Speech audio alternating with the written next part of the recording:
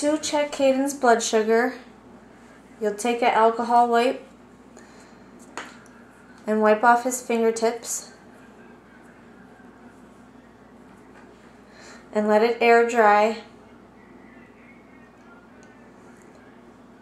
Then you'll take one of the strips out of the vial,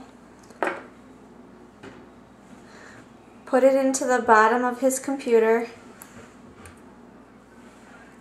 You'll see that it says his name, Caden, and hit confirm. And then it says enter code 16. Just leave it until it brings up a blood drop. Then it's ready to take the blood. You'll take his poker and you'll pull this button up to prime it. And this number should be on a 1 or a 2. That is the depth that it goes into his finger. And you'll poke on the side of his fingers. And just a small amount of blood will do. Take the strip on the very edge where there's 2 black sides, pick one of the black sides and stick it into the blood drop. And get enough blood until you hear the computer make a beep sound.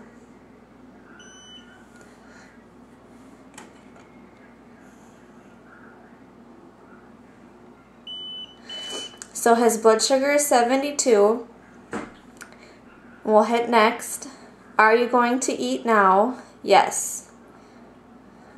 Enter carb value. So how much carbs is usually listed on the nutrition.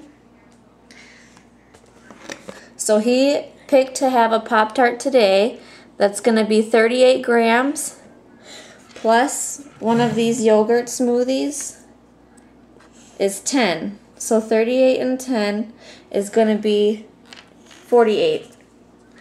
So I'm going to enter in 48 by using the dials up and down. They have to pull stuff out. And then I'm going to hit enter. And it's going to tell me that use these values. The blood glucose is 72 and the carbs is 48. I'm going to hit confirm. It's going to tell me it's going to give him that much insulin. I'm going to hit enter. Do I need a blood glucose reminder? No, I do not. And confirm. And now it's giving him his insulin shot. Can I start?